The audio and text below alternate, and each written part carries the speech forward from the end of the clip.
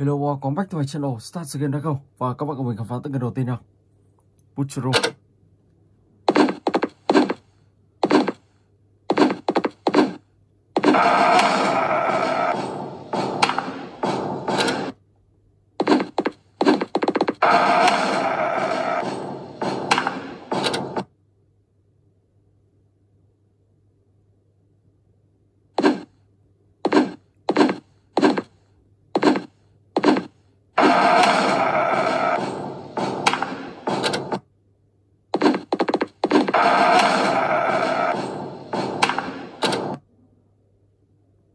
Chín lượt.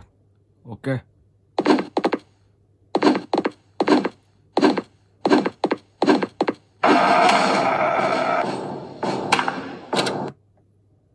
Bảy lượt. 1, 2, 3, 4, 5, 6, 7. 4 lượt rồi. Ok.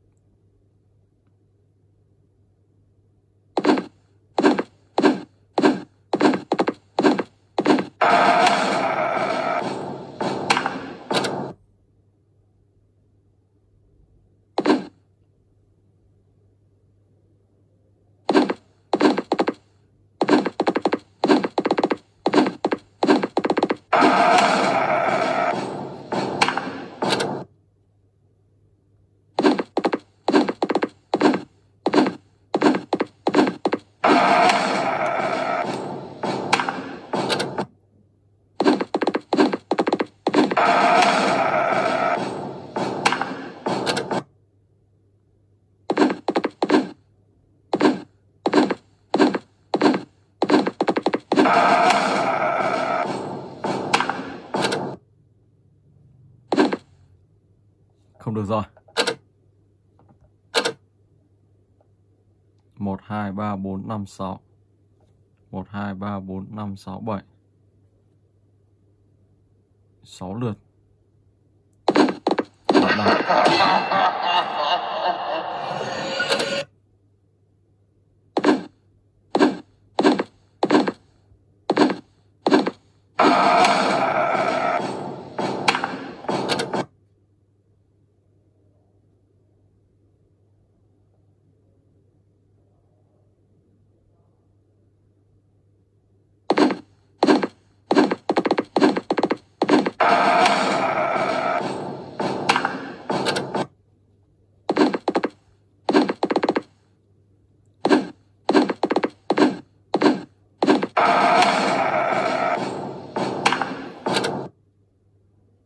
Mười lượt.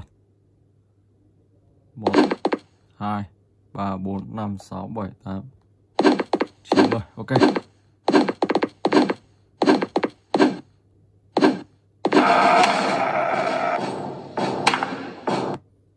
Rồi và mình sẽ chuyển sang game thứ hai.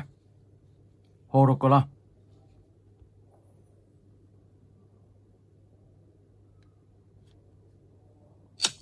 Chapter 1.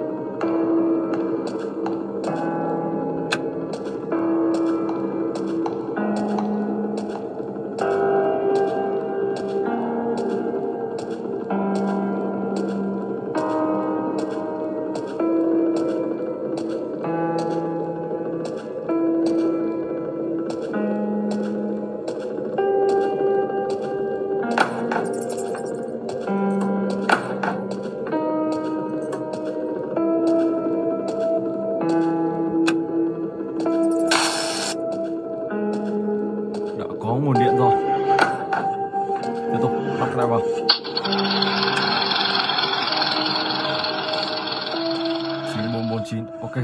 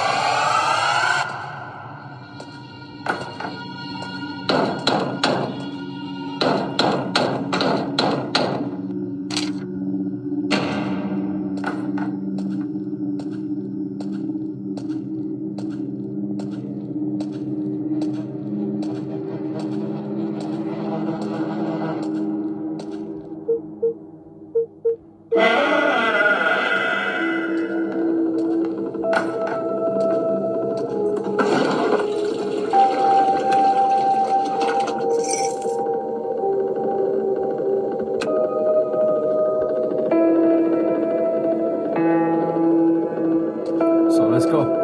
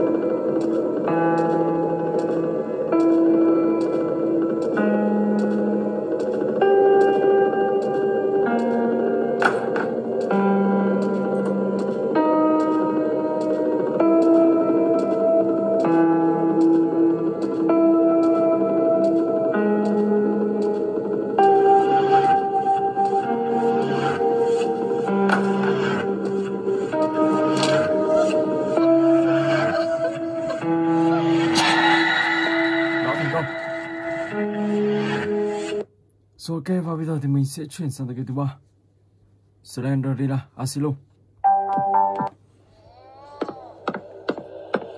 Đây là một bệnh viện bị ma. Và đây các bạn sẽ phải tìm kiếm tất cả 8 tờ giấy, sau đó thì sẽ tẩu thoát khỏi cánh cửa để thoát khỏi bệnh viện này.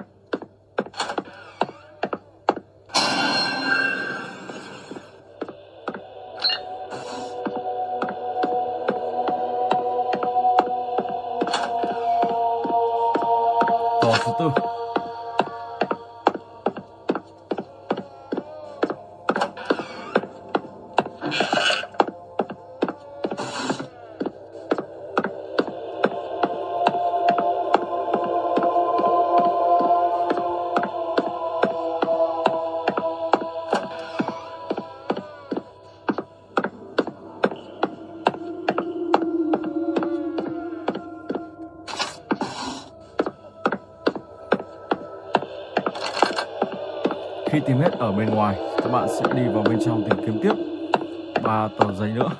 Sau đó các bạn sẽ quay về vị trí ban đầu và tẩu thoát khỏi bệnh viện ma ám này. Ok, và bây giờ thì mình sẽ chuyển sang tựa game thứ tư, Slender Asylum.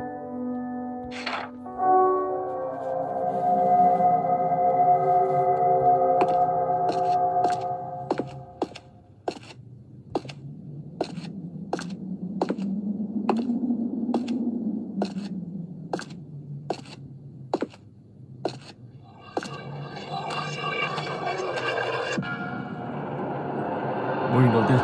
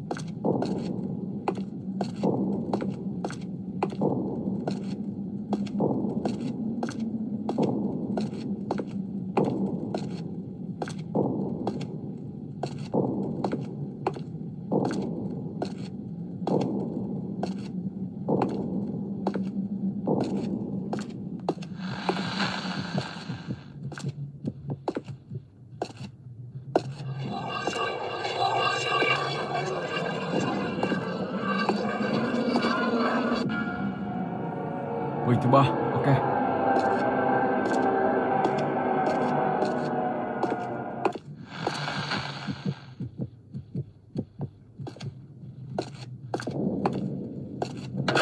Oh my god.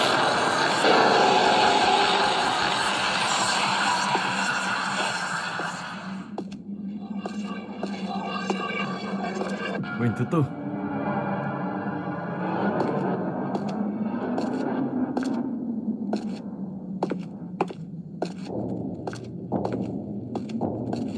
Và khi càng tìm kiếm được nhiều bức hình thì ông Slenderman, ông ta sẽ xuất hiện càng nhanh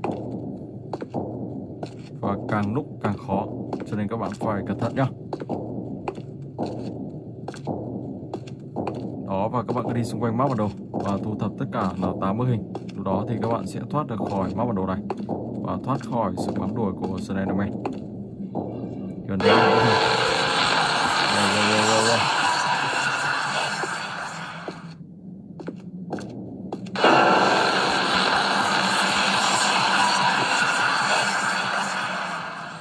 Không biết có nối đi vào đường này không? Đường bên kia.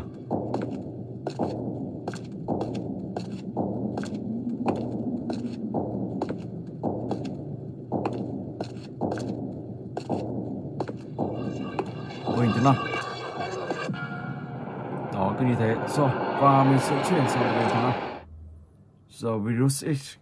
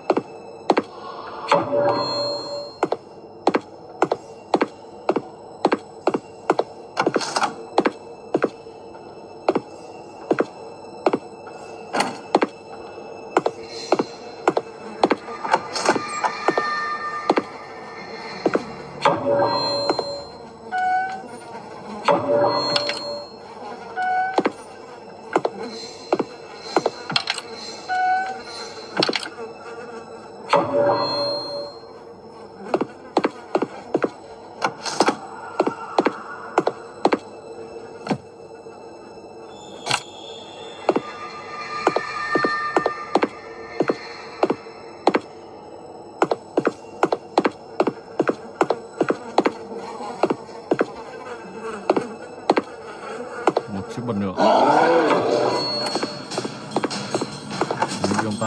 ổn đó. Rồi.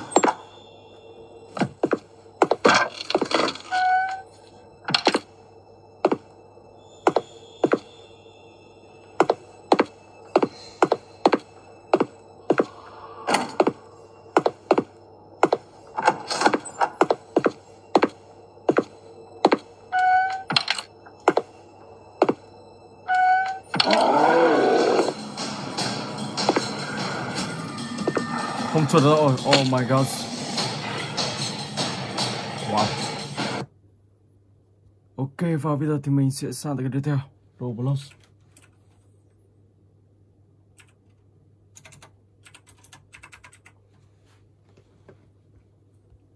Background.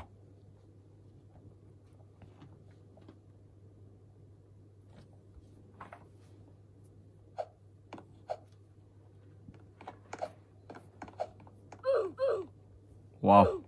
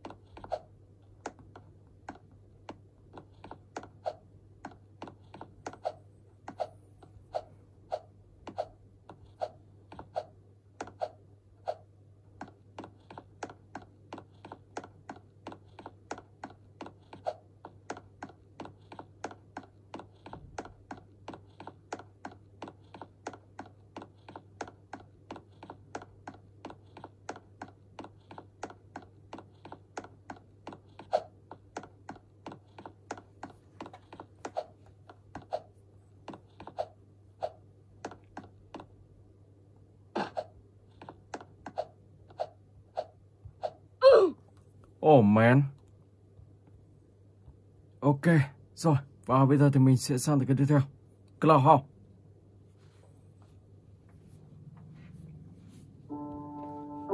Đây là một tựa game khá là khó các bạn nhé. Trông thì rất đơn giản, nhưng cũng khá là phức tạp.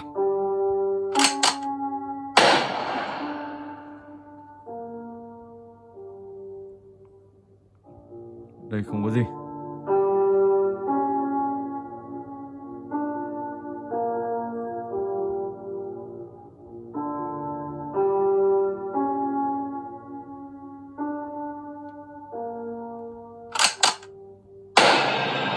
Oh my gosh, đai luôn. Có thể mình phải bắn từ xa.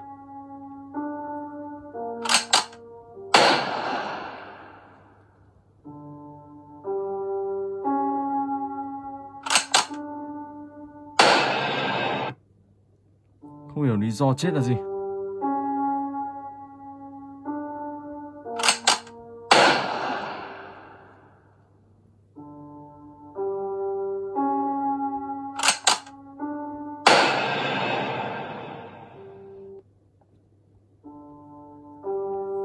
Nếu bắn vào người thì cũng sẽ bị những gã này tiêu diệt.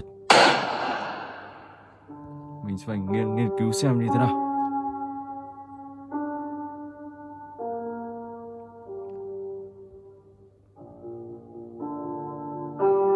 Đi nào đi. Wow, đang ném mình. Ok.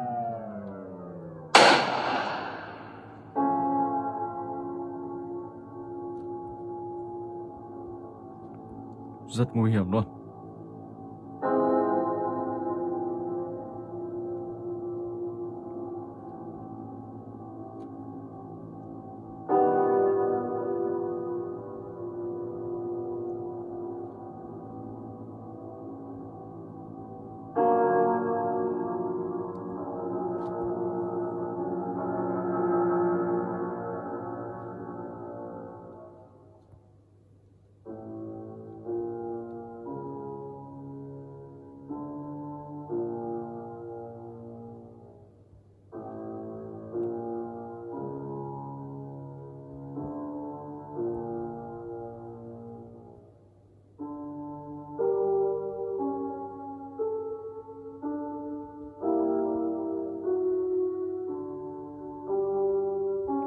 Ở đây các bạn phải đi tìm một chiếc chìa khóa nữa.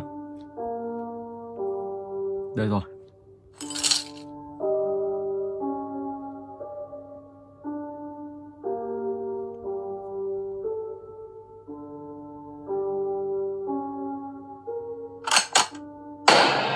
Oh man. Wow, khá là khó. Rồi ok. Và bây giờ thì mình sẽ chuyển sang cái tiếp theo.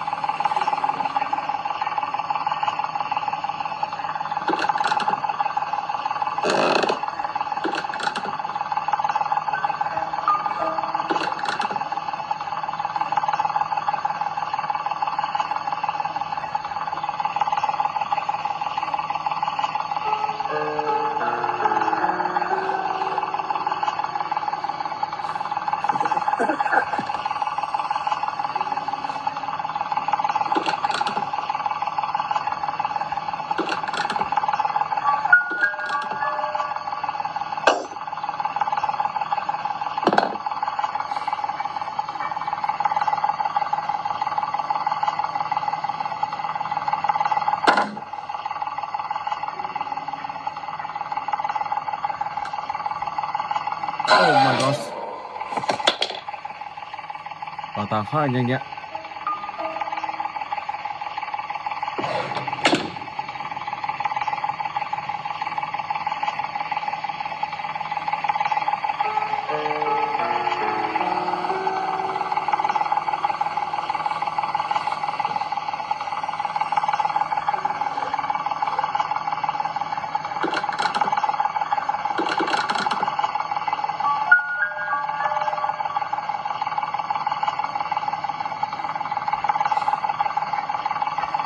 Oh